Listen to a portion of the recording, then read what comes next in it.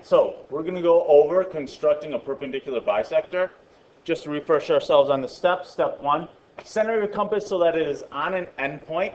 Open your compass so that it's over half the length of the segment. Step 2, draw an arc that goes above and below the segment. And then for step 3, you're going to repeat steps 1 and 2, but you're going to do it on the other endpoint. Then, the last step, you're going to connect the two intersection points of the arcs. That's going to be our perpendicular bisector.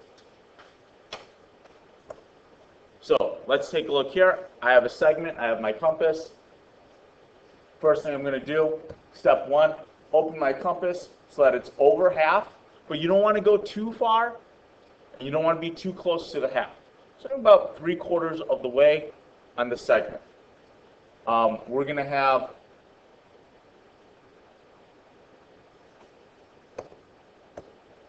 to then draw an arc that goes above and below. Now we're at step 3.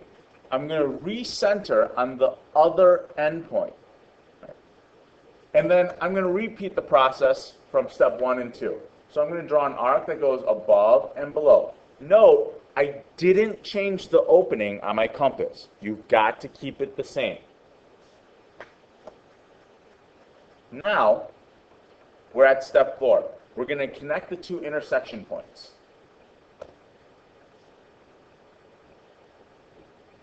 I'm going to make mine just a little longer. And I'm going to mark mine as a line. All right. So here's our perpendicular bisector. I'm going to mark the angle. Should be a 90-degree angle. And it splits the segment into 2 equal halves. I'm going to clean up my drawing a little bit and get my arcs out of the way.